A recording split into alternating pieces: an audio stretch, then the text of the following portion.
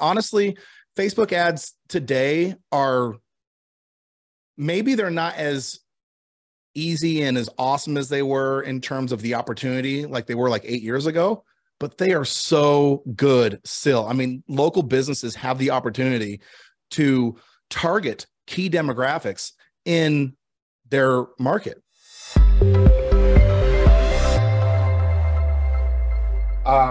My question is,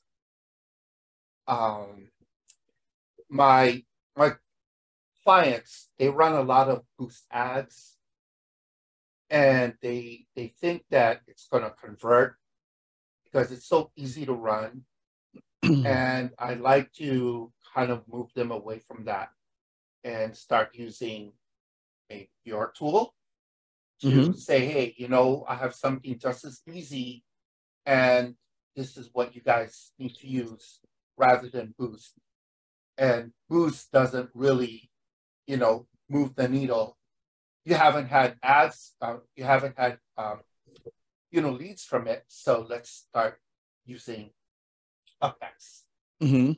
What should I, what would be the plan for that? Sorry, it's like 6 a.m. here. No, you're good. So is your question, why shouldn't people use the boosted objective? Why they shouldn't? Because I have a lot of like real estate clients, not a lot, maybe about 5, and they take pictures. You know, I take pictures of the property and I send it to them, and they would say, "Yeah, I'm going to boost this," and create their own ad and boost it. Say, "See, okay, this is great, Virgil. We don't really need you." You know. Okay. I'll give you a couple of things. Now, a lot of people think that boosted posts are Facebook ads. A couple things to know about boosted posts. Yes, you can. So Facebook ads, what do? They deliver impressions. That's what you're paying for. Okay. But every objective and every tool they give you has a purpose.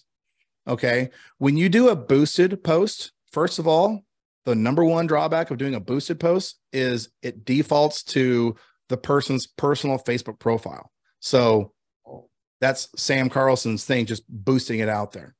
Okay. That's the number one thing.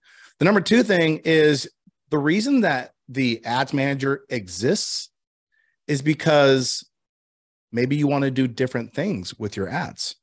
When you do a lead form, what are you asking the algorithm to do? Get you leads, right? You're not going to get that with a boosted post. You might get that. I mean, you might be able to put out a boosted post. And if you, if you know how to write ads and stuff, or if you know how to write well, then you might get some results, but it's not going to become like that silent assassin that you need to get sales every single day. In order to do that, you need a strategy, which is why, I mean, honestly, Facebook ads today are, maybe they're not as easy and as awesome as they were in terms of the opportunity, like they were like 8 years ago, but they are so good still. I mean, local businesses have the opportunity to target key demographics in their market. Okay. The other thing is the algorithm that you choose.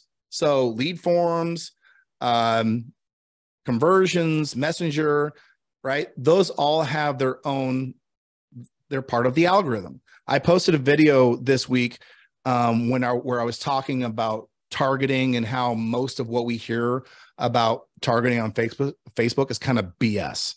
Okay. And the reason is because there's already AI that is analyzing and evaluating the creative that you put in a marketing campaign, and it delivers it to the people based on what it analyzes from what you say and the images and videos you put in your ad. Here's why that's important. And I'll loop this, I'll try and loop this back to boosted campaigns. If you are in a market like Hawaii, did I say that right? I mean, kind of. Yes. Okay. Yes. And you're in like Honolulu, and you have people that you want to like say, hey, we want to buy and sell real estate.